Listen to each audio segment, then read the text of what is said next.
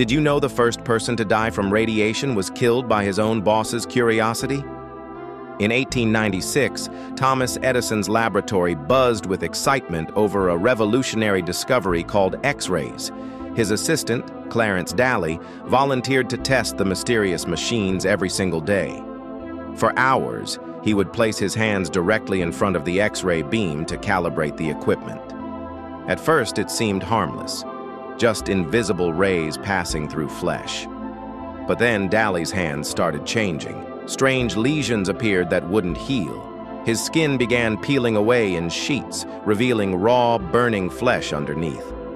Edison watched his assistant's condition worsen, but refused to stop the experiments. The burns spread up Daly's arms like a slow poison, eating him alive. Doctors amputated his finger, then his hand, then his entire arm. Nothing could stop the creeping death consuming his body. In 1904, Clarence Daly died in agony, becoming radiation's first known victim. Edison immediately abandoned all X-ray research, too horrified to continue. His assistant's gruesome death created the safety protocols that protect us today.